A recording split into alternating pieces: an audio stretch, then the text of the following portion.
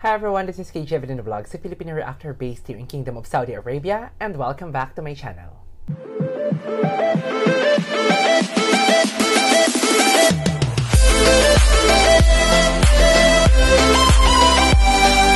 So hi everyone, this is iWantTFC Vlogs again, and welcome back to my channel. So for today's video, gagawa na naman tayo ng panibagong reaction video. Kakalabas lang nito sa iWantTV channel. So the title of our video for today is the Ana Guironga's BOLA-BOLA full trailer. So I cannot wait na mapanood ito. Although, hindi pa ako familiar masyado sa mga cast nila. Si KD lang, si Francine lang, and I forgot the two. Kung sino-sino pa yung cast dito sa BOLA-BOLA. So I won't take any longer. Kung bago ka lang sa akin channel, please don't forget to click the subscribe button. Hit the notification bell for you to be updated on my next new upload. Without further ado, all you have to do is just sit down, relax, brace yourselves, and let's all watch this.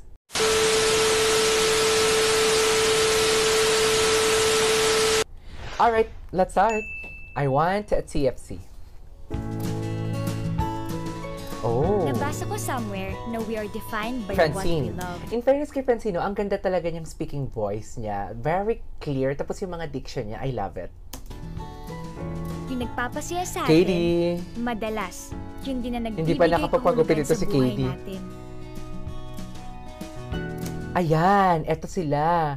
Ilan to? Isa, dalawa, tatlo, apat. Pero I think ang sa mga main cast dito, yung guy. Hindi ako familiar masyado sa name ng guy. I'm really sorry for that. Please comment down below what's his name. In fairness, cute siya. Kamukha niya si Calvin Miranda ng GMA7.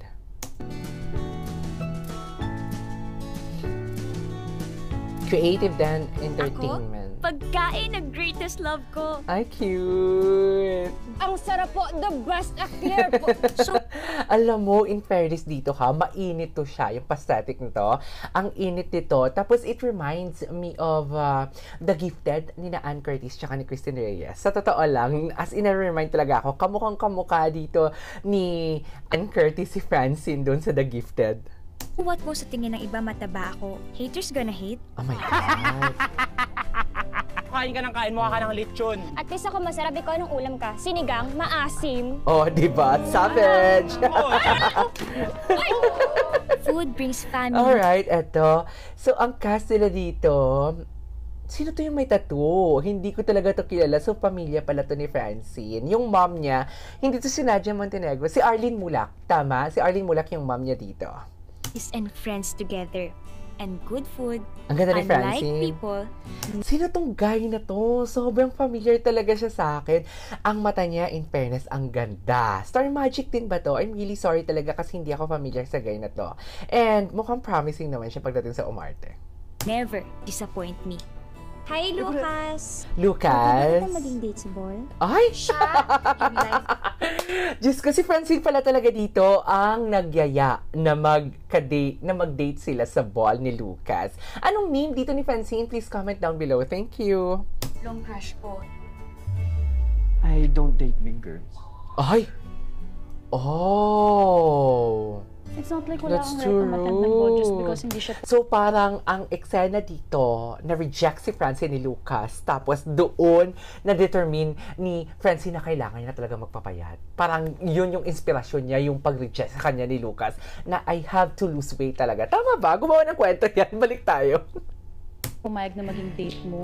Sino naman yung best friend dito? Eh di dapat yun na lang Si sinabi Ivy. mo. Parang bundok na yun. Yeah, exactly. Oh my God. Buong buhay ko nakakapit na sa identity ko yung timbang ko.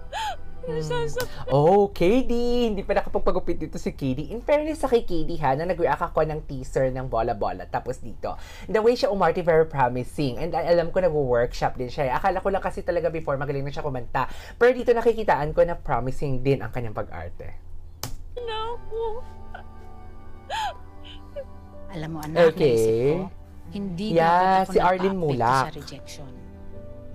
Na-reject kasi siya. Always speak up from where we left off naman. Julian. Diba best friend mo? Okay. So, naging friends sila ni Lucas. Tama? Tapos, ang best friend ni Lucas, si KD. Tapos, si KD nagsiselos ngayon. Tama ba? Pumayag ka na kasi mag-RM kina Lucas. Wala pa Number nga, si zero na Julian. Thank you, thank you. Nandiyan naman. Okay. Binibigay ko lang cellphone. Nakarte mo naman. This is Josh, bagong trainer Cute na dito. to. Oops, si Josh. Sino na naman si Josh? Ang cute ni Josh, ha? Hi, Thea. Ay! Anong name ni Josh? Gabi, ang dimple, ang pogi, ang cute. Sila ba yung bagong siniship kay Francine? Pero alam ko, di ba parang... Pag na natin itakal yun, basta. Tutulungan naman kita. Go, Francine, work it Bango out. natin Gwapo tignan, ni Josh. Naks, wala ka ng breadcrumbs. Of course. Okay lang ba? I hope someday Breadcrumbs. your worth doesn't come from having Oh my God, that eyes from KD. Ang cute-cute niya talaga. Oh, look at him. Grabe, napaka-pogi talaga ni KD. In fairness kay KD, nakikita ko talaga na may mararating siya sa buhay. I mean, pagdating sa pag-arte, hindi lang sa pagkanta. Oo.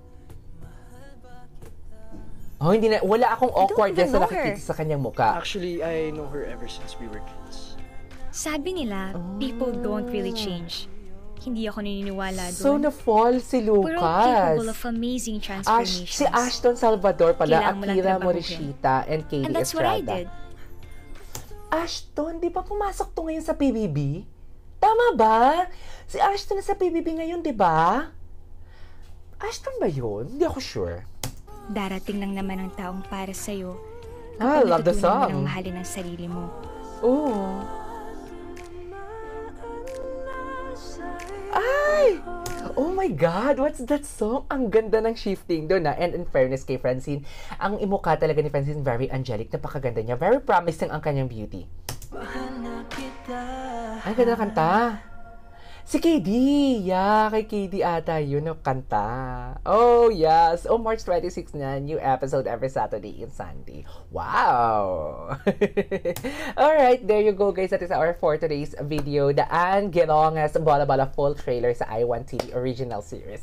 So far, ang ganda ng storyline niya. Pero as what I have said, it reminds me of The Gifted. Pero parang iba ang story niya sa The Gifted. Kasi, sa The Gifted kasi medyo nag-away doon sina Ann Curtis tsaka si Kristen Reyes. Pero dito kasi, rejection ito kung bakit pumayat si Francine, if I'm not mistaken, if I'm not mistaken. And si Ashton, di ba sa PBB yon? Please comment down below. And of course, kay KD, ang pogi talaga ni KD. As in, I'm a fan of KD talaga. And kay Francine, si Francine sa kada ng ginto, masyadong hindi ko yun subaybayan talaga. Pero ngayon kasi, full-grown actress na talaga siya. Ang ganda-ganda niya. And ang ganda ng attitude na talaga. Sa totoo lang. Yung tipong hindi siya mapagpatol sa basher. Tapos, very positive lang siya. Nagustuhan ko si Francine when I watched the vlog of Tita Small Laude. And si Lucas, sino si Lucas? Star Magic din ba siya? Mga bagong sibol kasi ito ng Star Magic, kaya hindi ako familiar. So, ayun lang. Please comment down below sa mga katanungan ko. Pasensya na kayo. So, if you haven't subscribed to my channel yet, please don't forget to click the subscribe button, hit the notification bell for you to be updated on my next new upload. Please follow me on my social media account as well, on Twitter, Instagram, at _KJ-Avelino. This is KJ-Avelino Vlogs, a Filipino actor based here in Kingdom of Saudi Arabia, and see you on my next vlog. Bye!